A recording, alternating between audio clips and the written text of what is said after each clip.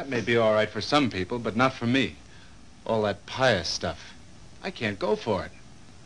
I couldn't either at first. But believe it or not, Fred, it works.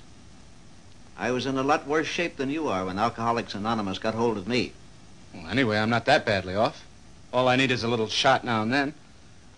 I can stop any time I really want to. You can? Then why haven't you stopped? Because you can't and you know it.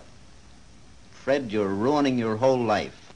All right, all right. Maybe I have got to have the stuff. Yes, I've got to. I can't help it. So what? Okay. Once you admit that, then we can begin to help you, if you'll let us. Do you want to get well?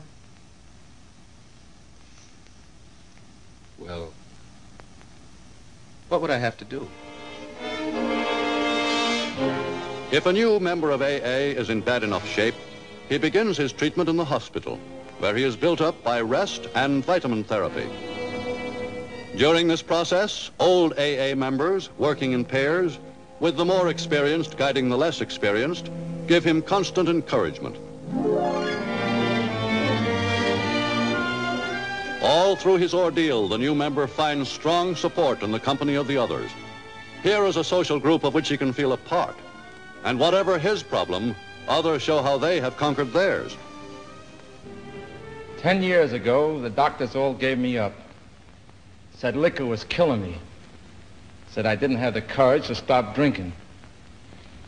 Well, I didn't, until AA helped me get the courage. I've been dry for 10 years now.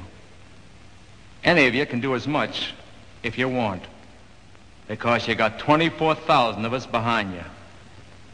I began drinking after an illness.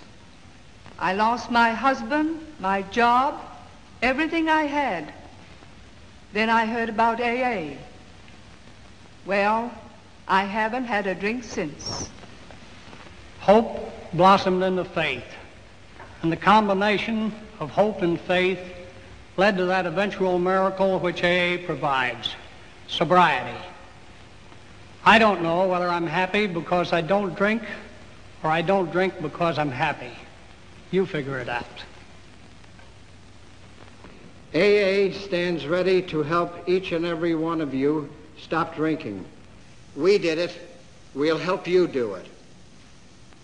We'll close the meeting in the usual way.